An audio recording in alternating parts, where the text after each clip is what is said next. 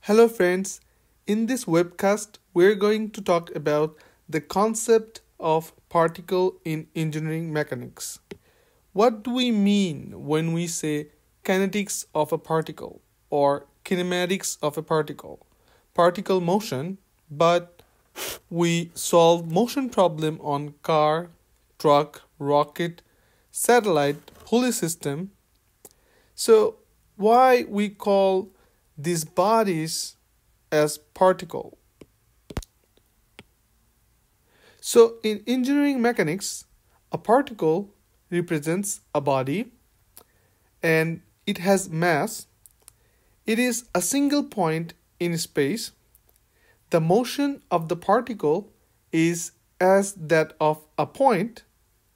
The motion is also characterized by the motion of its mass center.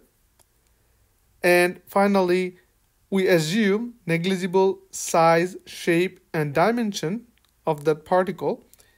And we also assume negligible rotation of the body. So let's see some example. What do we mean by this definition? Let's start with the particle represent a body. A car represented by a particle. Think of if you are on a plane and you look down on a moving car. It looks like a particle. The car is of very small size compared to the distance in between the plane and the car. Thus, we can neglect the size of the car and assume as a particle. Similarly, we can also assume the boat as a particle and also the train with a cart as a particle. So for the engine, one particle, and for the crate, another particle. Now let's discuss why we still consider the mass that particle has. We are not studying the mass of a car compared to the mass of the earth or something enormous size mass. The mass affects the motion of the body, and we take the mass of the body as mass of the representative particle.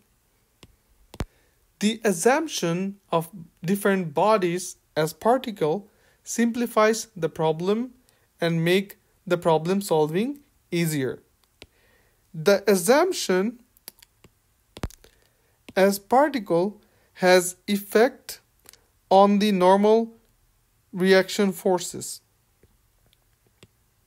If we think of the normal reaction force of the car, we would think there would be normal force acting on each of the tire as shown as the green arrow.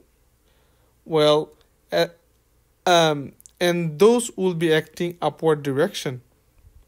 This is not true when we assume the car as particle. As a particle, the car will have only a normal reaction at the mass center, same as the car, and as we assume it is a particle, the normal reaction will be only acting towards the mass center. Similarly, the train with a cart will have only one normal force for each particle, not at the wheel of the train or the cart.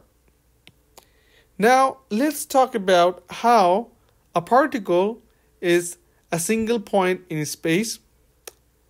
The motion of the particle is as that of that point, and the motion is characterized by the motion of its mass center. So if it is a 3D problem, and if we assume the plane as a particle, then it is just a point in space. If we assume a problem in 2D plane, then it will be a point on 2D plane or a point in linear direction motion. Thus, the motion of the particle is just as that of a point. The motion is also characterized by the motion of the mass center. Since the entire body, the shape and size is neglected, we assume that as a point, and it is assumed as the motion of the mass center.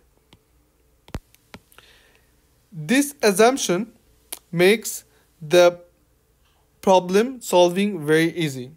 Now let's talk about the negligible size, shape, and dimension. If the car travels along this dotted path, which could be very long distance compared to the size of the car, which would be around 14 or 15 feet.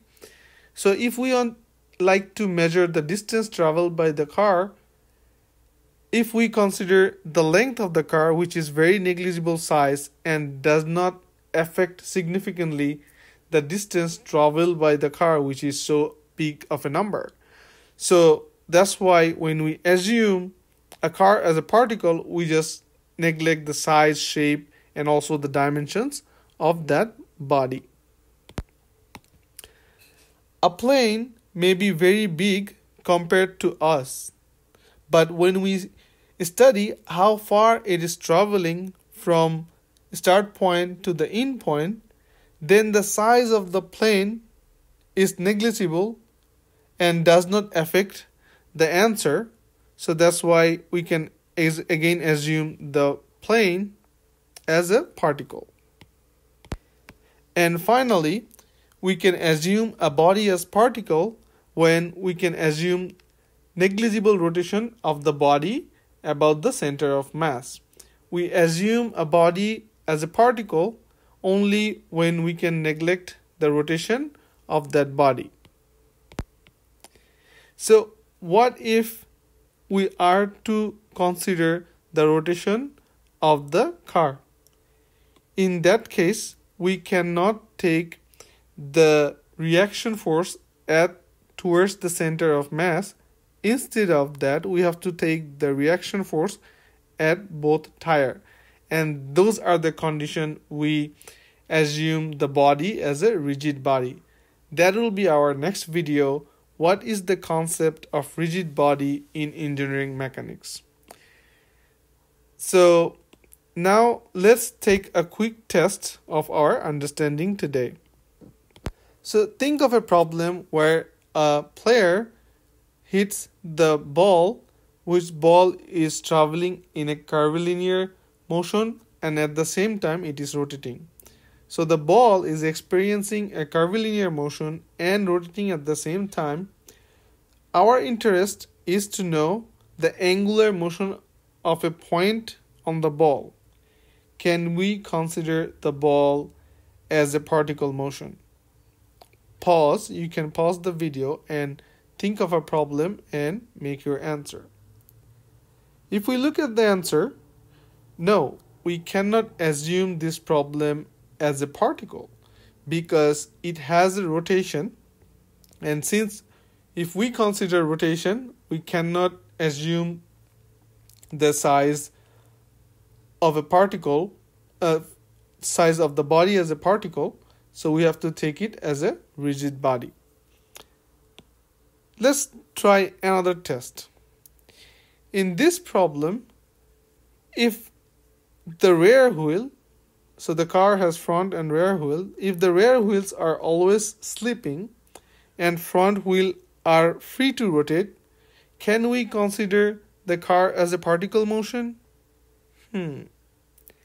Take your time, pause and think, come up with your answer and move forward to see the answer. No, we cannot assume this car as a particle because now we're talking about each of the tires and the tires are not in same condition. One tire is slipping, another is not. So now we're focused into those tires, and we cannot take the entire car as a particle. So this is not a particle motion problem. Well, finally, we're down to our third test. The question asks if the end of the cord F, as shown in the image, is pulled with a speed of 7 meters per second, determine the speed of block P. Can we consider the block as a particle motion? Think for a while.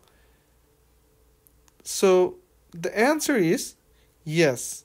In this case, we can think the block P as a particle. Since we are not considering any rotation, it is moving upward due to the pull downward velocity at point F.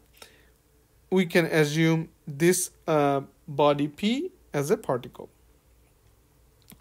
So that was our lecture for today. In next video, we're gonna clarify the concept of rigid body in engineering mechanics. We'll see you in next lecture. Till then, thank you.